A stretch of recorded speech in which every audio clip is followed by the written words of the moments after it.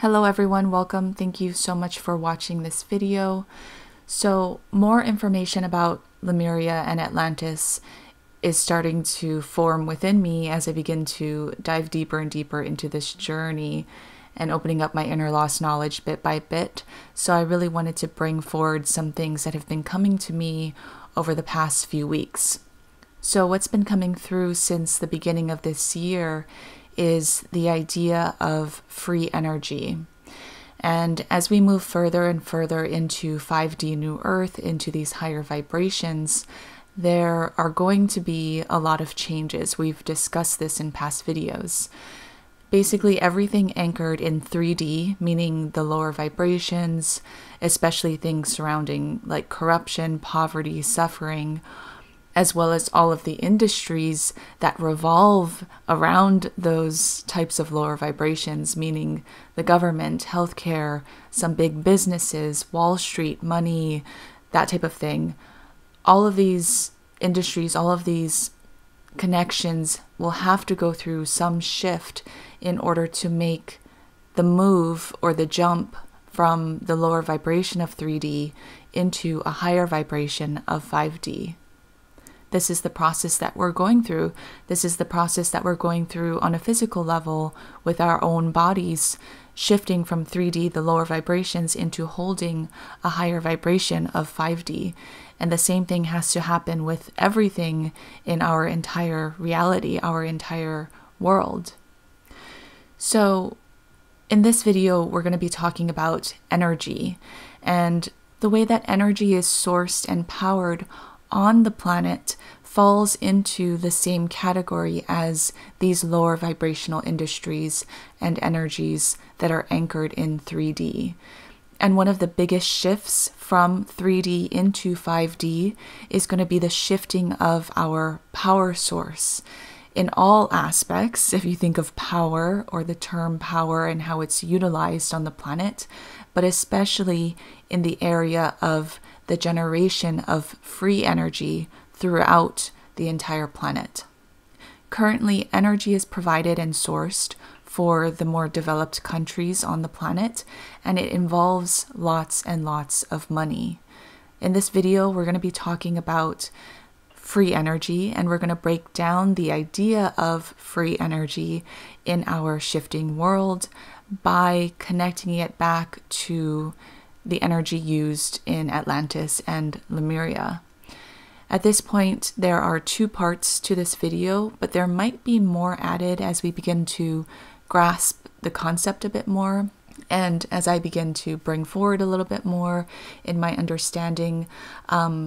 This video is part one, and we're going to be presenting a sort of background to setting up the idea of free energy on the planet by connecting it to the pole shift as well as to Lemuria and Atlantis. And keep in mind that information in this video is based strictly on my own theory and interpretation from my spirit guidance team, Abe, and my own inner lost knowledge. I'm also going to provide the transmission that came through in writing over on the website. I'll put a link to the blog below so that you can read what came through in the written transmission. So to bring forward this information, I sort of received these chunks of information, and I sort of needed to decipher it and connect it, put it together, understand it a little bit better. So the things that strongly came forward was the pole shift, the connection between the pole shift, Atlantis and Lemuria, the inner energy of Earth, the equator, as well as South America. So let's break everything down, starting with the equator. So I asked, does the equator line move with the pole shifts? I wanted to know maybe if instead of it staying in the middle, like does the equator rotate or do something funky? And what came through was no, the axis of the Earth stays the same throughout the pole shifts. Instead of the axis line or the equator shifting during the pole shifts, the inner energy shifts. The balance of the planet shifts along the axes, like the internal balance, the internal energetic balance shifts, but remains balanced nonetheless. The inner energy shifts, the inner energy flips or does that major shift, as well as think of the outer layer of the earth, the surface of the earth. That does not physically shift. The North Pole does not become the South Pole, and the South Pole does not become the North Pole, which is what I originally thought many, many months and years ago when hearing about the pole shift. But what's coming through more strongly now is that it is the inner energy of the earth that shifts. So the inner north becomes the inner south. The inner south becomes the inner north, if that makes sense. Not necessarily in that way, but in that sort of perspective of energy shifting. And then it connected into Central America. And what came through was that in the equator line of the earth, the energy of inner earth seeps through the equator line. Central America resides strongly on the equator line is what came through. And I sort of wanted to grasp a little bit more about Atlantis and Lemuria and how they were connected. And I asked, was Atlantis once located north of the equator? Because in my sort of awareness, we think of the Atlantic Ocean, and I sort of place Atlantis in the Atlantic Ocean in that region, and that is located above the equator line. So I'm kind of just like grasping things and putting them in order, connecting them for myself at this point. And so I asked, was Atlantis once located north of the equator in this area of the Atlantic? And what came through was no. At the time of Atlantis and Lemuria, both of these island masses or both of these land masses included a strong volume of the equator, meaning that both of them ran through the equator. It was integrated within the region of the equator. And then to clarify even more, because I have other awareness of maybe Atlantis being in the Antarctic region, and so I asked, I thought that maybe Antarctica held parts of Atlantis. And what came through was that parts of Antarctica is not Atlantis, but an open, strong portal to Atlantis. And this portal to Atlantis found in Antarctica is what came through. I'm not going to be diving too deep into that just yet, because I don't think that information is meant to come forward at this time, through me at least. So I'm going to hold off on that information. Maybe it will be revealed in the future, but right now we're going to continue with this topic of energy. So basically, this is me and my thought process ruling out, okay, it's not Antarctica. The location of Atlantis is not really in the Atlantic Ocean. We're going to dive deeper into all of this, but I'm just walking you through my thought process. So I asked them, can you tell me exactly where Lemuria and Atlantis were located on the planet? And what came through was, yes, the planet's surface may have shifted, but the axis and the equator line, like we spoke about, has remained the same. Think of flowers on the surface of water. They move around, they are not anchored. The surface of your planet is similar. The ocean on your planet is much deeper than you may imagine. In the time of Lemuria, for reference for your minds, the island of which you now know as Hawaii was located just below the equator. This is during the time of Lemuria. The larger landmass of Lemuria spanned an area that reached above and below the equator, but mostly above the equator. The equator ran through the southern part of the larger landmass of Lemuria. I asked, so during the time of Lemuria, was the weather always warm because their landmass ran through the equator? And what came through was not so much in the farthest north reaching parts of Lemuria's larger landmass. Keep in mind that parts of the earth were not the same as they are on your current earth. Gaia is a living, breathing being, and temperatures shift in her body over the years. However, Gaia has always been warm at her equator. I have a map coming up. I'm going to show you more about the locations. But for now, I want to read to you what came through when I brought forward this information. And then we'll make it more tangible when I show you the maps. What came through is that in terms of the pole shift, know that the physical planet does not turn upside down. The physical North Pole will not become the South Pole and vice versa. If this happens, the Earth's surface dwellers, meaning the people of Earth, would not survive. What is happening instead is an energetic shift. Like I said, the inner energy of the Earth is shifting, so inner North becomes inner South per se. It's just a shift of energy, a rearranging of energy. Then they bring my attention to the physical body. The Ascension symptoms many of us have been going through, yes, we are going through physical, mental, emotional, energetic, spiritual shifts in our bodies and our energy that can be quite painful and disruptive and uncomfortable. It has been very, very intense for many of us. And what they've told me many times is that we are going through our own inner pole shift in the body. And this is what is happening with inner Earth, or with Earth basically. Our physical body does not turn upside down, meaning we won't begin walking on our hands and our feet won't be up in the air. But there are other physical changes, such as changes to the skin and the organs and structure and blood and DNA and cells and stuff. But for the most part, we still have the same human body with arms and legs and a head and feet and hands, all in the same places. But all of these other shifts are taking place to make us stronger, lighter, higher vibrational. And they're just kind of making this connection between what we're going through in our physical bodies with what Earth is going through in her pole shift, to give you a better understanding. The pole shift rearranges the energy of the planet again to the same energy as was found during the time of Atlantis and Lemuria. As the pole energy shifts, Central America will begin walking the equator energy portal, meaning that Central America will open into a portal of great energy that comes from inner Earth. We're going to expand more upon this. So I asked, why Central America? And what came through was because when the poles shift, Central America will be located where Atlantis was once located.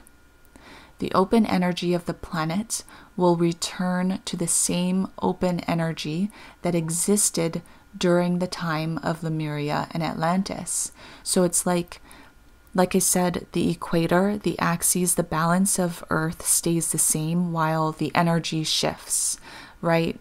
And the same thing goes for energy portals that are found on the Earth, is what came through, is what I was sort of seeing.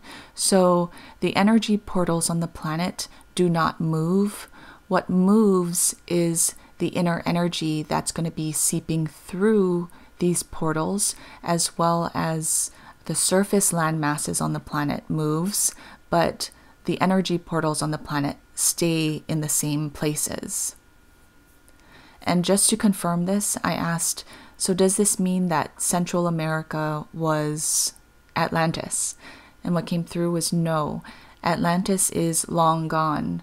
When we say the rise of Atlantis and Lemuria, we mean the rise of energy that emerges in the place of where these land masses existed or used to exist on the energetic surface of the planet. I want to make a note here that as I was bringing forward this information, I was physically feeling the strong energy that was coming through, which made me realize just how powerful this energy is. My entire body started feeling this fiery energy that was pouring onto my skin, and I had this itching spell that I had to take a break. I had to not bring in any more information because it was kind of overwhelming my body, and I had to go outside and ground. So because of the strong reaction that I had to the information, I'm not going to be bringing forward too much information in this first video. I'm going to allow you to integrate the energy and the information coming through this video and this message in your own way and give you some time to really integrate it and incorporate it into your energetic body. But one thing I do want to go over is I want to show you this map that will better explain what I was just talking about in terms of the placement of Lemuria and Atlantis. Okay, I'm going to be showing you maps of where, in my head, in my own inner vision, what's been forming for me, within me, in terms of where Atlantis and Lemuria used to exist versus where they are existing at present day due to the shifting masses. So for Atlantis, here I have in the pink the approximate placement of where Atlantis used to exist in the rise of the civilization of Atlantis when they were on, or when they were existing on our planet. I have here that this is the placement of an open energy portal between Gaia and Atlantis. These open energy portals, again, they stay in the same place throughout the Earth, around the globe. They do not change along with the equator. The equator does not change. What changes is the inner energy. The land masses change. So they're clarifying right now with me regarding these portals. Again, the placement of these portals along the Earth do not change.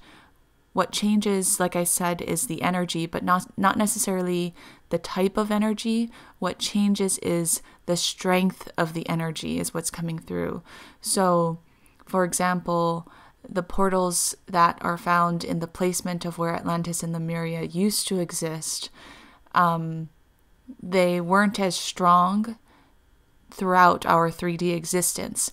But while we are moving into 5D, raising in our vibration and frequency, these portals, the whole inner earth shift, the pole shift going on within the earth and around the earth, are creating or are opening these portals more and more and making these portals stronger. So the energy coming through these portals is strengthening. And that's the difference. I think that's another reason why they are bringing our attention to these hotspots of where Atlantis used to exist, the placement of where Atlantis used to exist, and the placement of where Lemuria used to exist, because the energy in these places will become a lot more stronger and more powerful, bringing forward more of that Atlantis energy and bringing forward more of that stronger Lemurian energy. And I think that's the main reason for this video and for presenting this information at this time. So I also have here that it is also the placement of where current day inner earth heart energy portal is rising again. The rise of Atlantis is in this region of Central America and South America, as well as the equator.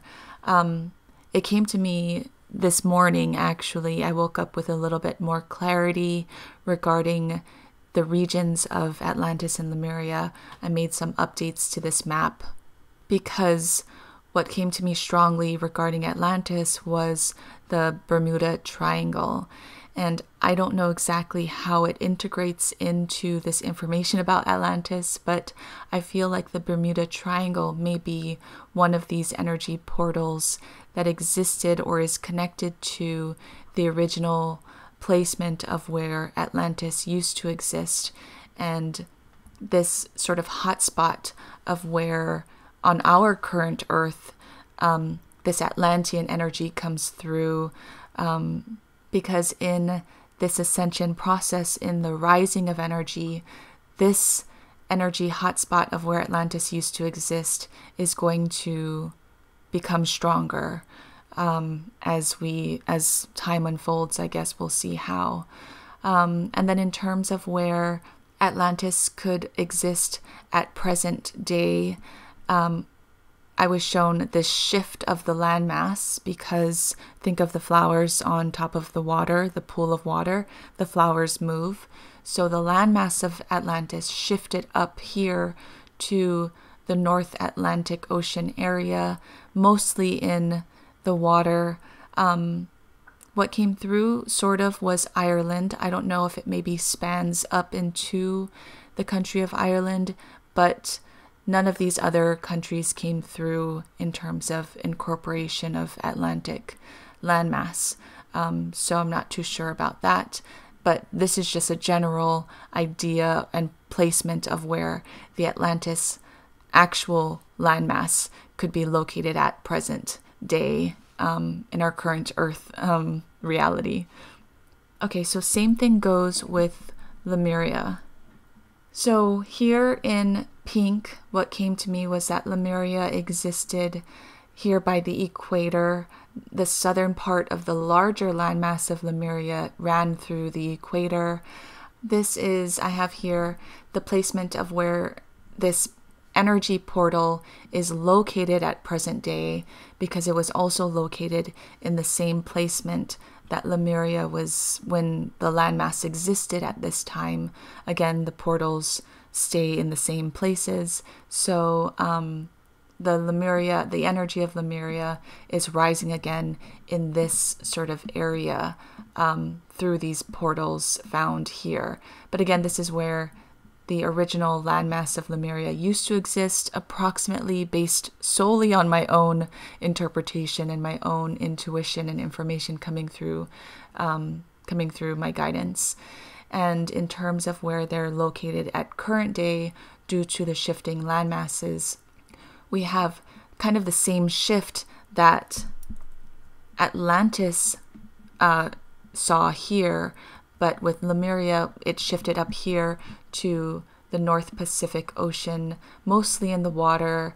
I'm still a little unsure about the coast of the United States, but it keeps coming through, so there has to be something in regards to the coast of, or the west coast of the United States being connected to the larger landmass of actual Lemuria. And what's been coming through for a few months now, whenever Lemuria comes through, is Colorado. So I'm not sure if maybe the Lemurian landmass, the original landmass, can also be found up until maybe Colorado. I'm not 100% sure, but it's a possibility because it keeps coming through, or maybe it has Lemurian energy. I'm not too sure, along with Arizona and then the West Coast. But again, this is just general approximate placement of the larger landmass of Lemuria. And also, if you watched my video, I have Inner Lost Knowledge series part 1, part 2, and part 3. In part 1, I talk about how in my own personal past life lost knowledge, the island of what we now know as Hawaii existed during the time of the civilization of Lemuria, but it wasn't part of the larger landmass. From my own personal recollection and knowledge, it was an island mass, or a smaller island mass, off the south coast of the larger Lemurian landmass. So if we travel back in time and we go to the original placement of where Lemuria's landmass existed, Hawaii Island, or what we now know as Hawaii Island, possibly used to exist here, still south of the larger landmass, south of the equator, east of Papua New Guinea, but sort of in this general region. But yeah, so this is what I've sort of collected in terms of placement of where Lemuria and Atlantis existed during the time of their civilizations, as well as where they now exist under the ocean, mostly in our current day, present reality, or present world. And the important thing to note from these maps is during the time of Lemuria and Atlantis's civilizations, they existed on the equator. Their landmass, at least the southern parts of their landmasses, existed incorporating the equator energy. And this is what's going to be important as we bring forward more information about free energy, about energy from inner earth, seeping through the equator at these sort of energy points or energy portals that were found in Atlantis and Lemuria. Okay, so to explain further, possibly also repeating what I was just going over, but I'm going to read to you what came through in order to get me to this conclusion of drawing these maps. And so what came through was that Atlantis existed in the placement of where Central America is today. Atlantis is not Central America. It was only in the same place on your globe. Today it is located where your Atlantic Ocean is located. When the energetic pole shift happened and the fall of Atlantis and Lemuria occurred, water filled Atlantis and Lemuria and over many, many years opened the land masses that you see today. Over the many great years, the land masses on your planet have shifted. Again, think of the flowers on top of the pool of water. I'm sorry if I keep repeating this, but that is what keeps coming to me. The landmass that you know of as Central America exists in the same place that the landmass of Atlantis existed in many, many, many years ago. The energy of Central America opens up to Atlantean energy, but in your current 3D planet way. It is much less powerful, but powerful in its own way. Central America holds fiery, strong Atlantean energy. Atlantean energy, translated in your current 3D planet, is energy of corruption, poverty, addiction, war, strong energy of struggle, power, and money. Yet it's balanced by this strong energy of family, culture, and desire. And they bring through the image of the Garden of Eden. So it has this strong energy of duality and polarity, which existed after Adam and Eve had the fruit from the Garden of Eden. The islands that you now know as Hawaii existed many, many years ago during the time of Lemuria.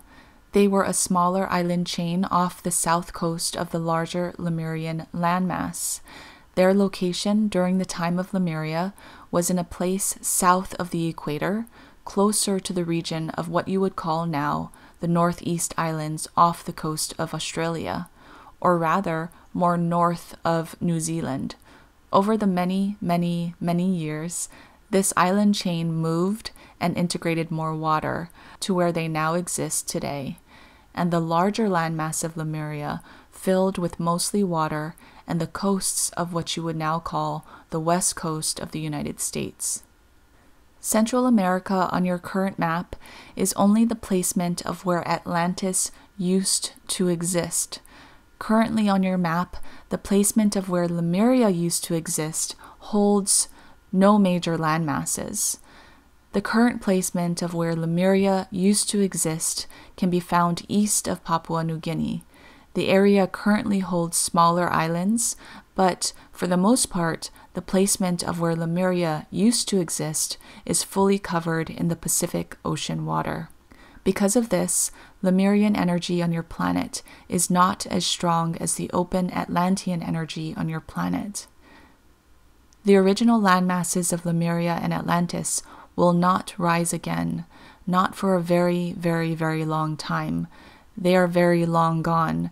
They will rise again eventually in the infiniteness of their own cycle, which exists on a much larger, infinite scale of your planet's history.